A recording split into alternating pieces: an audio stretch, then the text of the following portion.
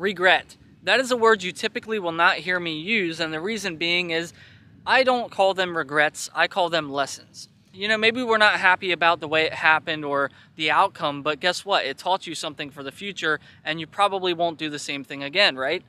And as car enthusiasts, we all tend to sometimes have those lessons or regrets. And the reason that happens, I think, is because, well, maybe we could build our car one way and we don't. Or maybe down the road we decide that we did a mod that we're not crazy about now and we wish we would have never done it. Maybe you've owned a car and you modified a car and now you're like, why did I ever buy that car? Why did I ever mod that car? But anyways, where I'm going with this is I want to make a little video talking about some of the things that I wish I would have done differently. Before we get into my car though, do me a huge favor and hit up the comments section with two things. I'm really curious. Number one, I'm starting to run out of ideas on stuff to do to the car. So if you have anything done to your WRX or STI or any car for that matter that I don't have done to this and maybe it's a really good investment or something you really enjoy, let me know, because I'm at the point now where it's either everything I want for the car is way too expensive and then the stuff that I like find for the car that I think might be cool is kind of cheap and tacky. So if you have any good recommendations, let me know in the comments. And number two, if there's anything on your car that you wish you could change or that you're thinking about changing, let me know in the comments as well. I'd love to hear it. So going backwards, one of the very first things that I did to my car was the window tint. And I really wish I could change that now. I wish I could go back and redo it. And the reason being, I mean, I learned a lesson from it again, is I went to that guy, you know, oh, I can do it cheaper. Well, I got a cheaper job. And I'll be honest with you, the tint itself looks pretty good. I don't have any bubbles or anything. You know, the tint itself is perfectly fine. However, the guy didn't take as much care doing my install as he could have. And he definitely gave me a few memories here to remember him by, and that is in the form of a couple of little dings in my quarter panels, and then some pretty sizable dings in this quarter panel, right there and right there, and then I have one on the door that was also caused by the tint. And I know it was him because he was wearing a belt with a squeegee on it, and all of these marks, all these dents, had little squeegee scratches, where like, you know, if you take like a piece of rubber and rub it along your paint, it'll leave that mark. Well, everywhere the dents were had those markings, and that's how I knew it was the guy tinting my windows. Also, when I got the car tinted, it only had roughly 2,000 miles on it, so I know for a fact it didn't have all those dings because I precariously washed my car and took a lot of care of it when I first got it. Not that I still don't try to, but nowhere near as much as I used to. I washed it like every single Friday, and I would have seen all those dents. This one's really bad. It bugs me really bad. So if I could go back, one of the biggest things I would have changed was some of my performance modifications.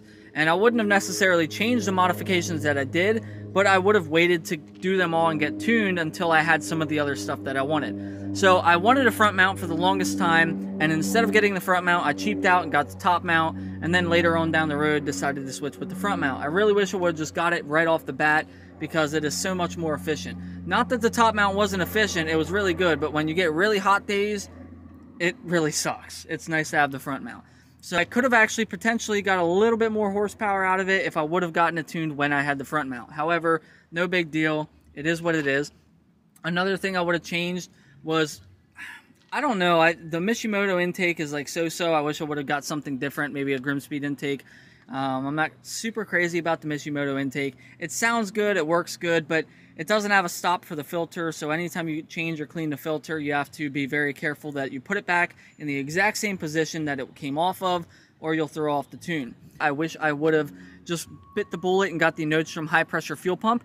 The tuners say you can run the stock high-pressure fuel pump, you just have to like cycle out your gas and stuff so that you don't run into the issues. Well, I found that yeah, you still get the oscillations, and the oscillations do go away when you fill up with 93, but I really wish I would have just got the Notstrom high-pressure fuel pump because then I wouldn't even have to worry about it. So I've had fuel oscillations with my stock pump, and it's a pain in the butt. And yeah, so one of the other things that I wish I could change is get a quality set of coilovers right off the bat. So I did the lowering springs, and they were okay for a while, but they completely blew out my stock struts, made it to where like I can't even sell them or do anything with them, and now I have the Silvers coilovers. I love the Silvers. They ride fantastic. They're comfortable, but yet nice and solid. I have them pretty stiff, and the car has no body roll whatsoever. I love them. However, I wish I would have got them sooner. I wish I would have done them long before I did the springs, and the springs were actually one of the very first upgrades I did because I had them from my old car. If I could go back and do something else over, when I did my OEM headlights and I tore them apart and painted them, did the sea lights and everything, I wish I would have did like the hex halos and demon eyes and all that crazy stuff. I probably would have kept them around. But instead, you know, I ended up getting these, and I am happy with them. I don't regret getting these at all. They are really aggressive and really cool, and they're really bright. Another big thing that you guys are probably waiting to hear is the S209 flares. I just made that video about them. So that was a hard lesson learned of why you got to be careful about what you do to your car, and you got to just double check and overthink everything. That flare kit screwed up my car so bad, and I'm not going to blame the flare kit. I'll blame myself. I'll put all the blame on myself for it. But I installed it, uninstalled it, installed it, uninstalled it 5 or 6 times, and in doing that, all the stress on like pushing the flares onto the car and ripping them off and everything else has caused damage to my car. So I wish I would have never done them to begin with, but you know what? Lesson learned. The only bad thing is now I'm going to have to pay somebody to help, you know, do all the PDR work on my car, because I mean, I can do body work and stuff, but since I moved to Florida, I sold all my equipment, and I'm no longer going to be able to do it. Plus, I'm not painting half my car. All of this is PDR stuff. Not being careful, taking my wheels on and off. So when I take my wheels on and off, I've actually been pretty not so careful, and I've caught my brake caliper and taken a couple little nicks out of it. I mean, the brakes are brakes. They're going to get dirty. They're going to get chips on them. They're going to get messed up. But I'm really sad that, you know, I've been a little clumsy when taking my wheels on and off and like letting the wheel kind of drop down and hit the caliper. And so this one's not so bad, but I've gotten a few paint chips in the caliper from doing that. I know the red Brembos fade over time and everything everywhere anyway, so it's not really, I don't know, it's really not that big of a deal, but just something small. I feel like I've done really well with the interior. I have no regrets on anything I've done. I got the performance package, so I had the Recaro seats, and then I did all the carbon fiber inlay pieces, so these are all real carbon fiber. And then I matched my, if you guys haven't seen it, I paint matched my seats, and I painted a pinstripe. So this is almost the exact same color as what's on my seats. I painted that pinstripe along there. Then I painted my shift knob to match my seats, so it's like the exact same color as my seats. The CVT transmission trim with the carbon, all that. Like everything that I've done in the interior of the car. Zero regrets. I love it all. Moving on. Lesson learned. It is a regret, but it's a lesson learned.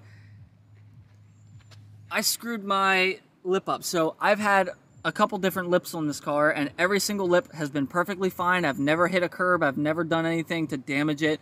And then I get this nice new carbon fiber freaking Noble lip, and I catch a curb pretty bad and put a little hole in my bumper. I touched up all these scratches. You can hardly tell that they're there if you're not looking for them, but this hole was pretty, I have no idea how that even happens. And it sucks because that's what I used to do for a living, is fix shit like that. And so that's something really easy that I could fix, but I sold all my equipment. So I don't have my paint guns, I don't have my sanding tools, I don't have anything that I could use to fix that. So that's a bummer, but it is what it is. I'm going to take the lip off, swap it out for something else. This next thing is really recent. I cut up my front bumper. So you guys probably see that the front bumper is cut. And you probably see exactly where, right here where the front license plate delete would go and everything.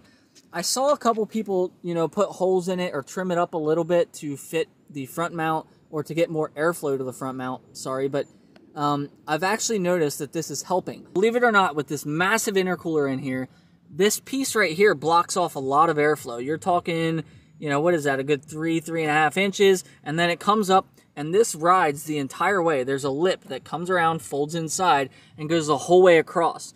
And I know no air is hitting it because when I trimmed it off, this whole section right here was really dirty and like sort of like grayish. And then this whole entire section up top here, you can see I've actually taken a recent rock chip to the intercooler, but this whole top piece here was like nice, deep, gloss, shiny black, and then all this was like dirty and gross.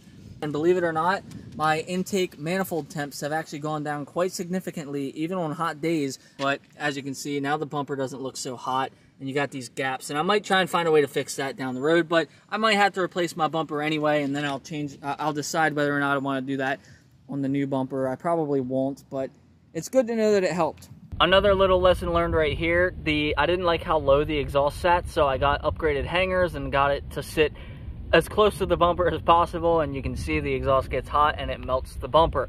Anyways, guys, that's a couple things that I can think of off the top of my head. I hope you guys enjoyed the video. I'll see you again soon. Hopefully we'll be doing some new stuff, some cool stuff, some installs, something worthwhile. But again, thanks for checking out the video. I'll see you guys in the next one.